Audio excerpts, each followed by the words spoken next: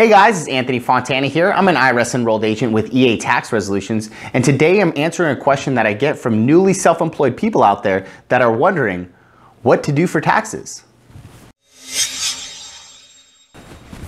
All right, self-employment income taxes is a little bit tricky, but it's not too bad. Okay, so there's a few things we have to know.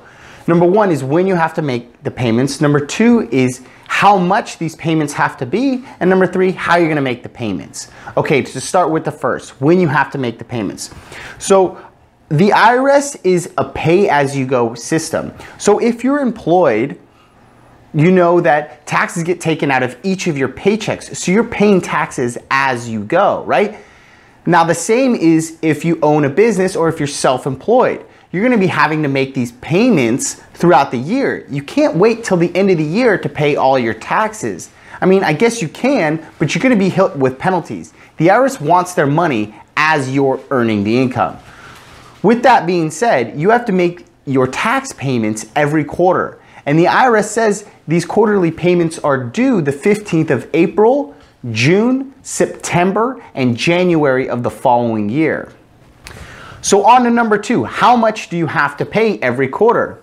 The IRS says you have to pay either 100% of your last year's tax liability or 90% of your current estimated tax liability. So for simplicity, let's say last year your tax liability was $12,000. So you're gonna have to split that $12,000 into 4 payments because we have to make quarterly payments, right? And so you're gonna have to make that $3,000 payment every quarter. Now the last thing you gotta know is how to make these payments.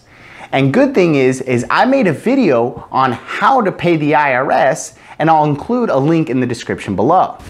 All right, so a quick recap on self-employment income taxes. Number one, you have to make your payments every quarter. That is the 15th of April, June, September, and January the following year. The amount that you have to pay either has to be 100% of your last year's tax liability or 90% of your current estimated tax liability. And the way that you pay is included in a link in the description below. I hope this video was helpful for you self-employed people out there. And if it was, please like or share the video and subscribe to the channel. Thank you so much.